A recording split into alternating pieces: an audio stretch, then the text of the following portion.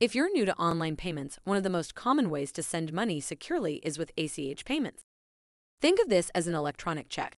These payments are typically composed of your bank's routing number and accounting number, which are typically provided by your bank or found on any of your checks. If you're wanting to set up online payments at your apartment community, you'll first want to make sure your property manager has an up-to-date email address so you can receive a registration invite to the resident portal. You can also access the RentCafe resident portal through a QR code at your property office or community website. Once logged in, you'll want to select the payment section at the top and then choose the payments accounts and then add bank account. On the following page, you'll complete the bank details field, which may include the routing number, accounting number, and account type for your bank. If you need help locating your bank account information on your check, the graphic shown on the screen displays a sample check with the bank routing and account number labeled. Once completed, click Next. What's required next is a verification for the account.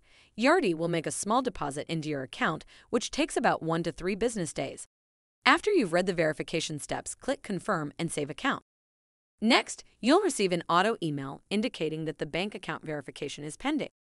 Until your bank is verified, you cannot make payments through the resident portal with a bank account that is pending verification. When you see the test deposit on your bank account, make a note of the amount and return to your resident portal. When on your portal, you'll go in and select Verify next to your bank account.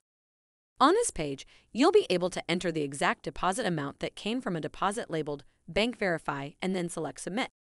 After providing the correct deposit amount and clicking Submit, a confirmation message appears when the bank account verification is successful.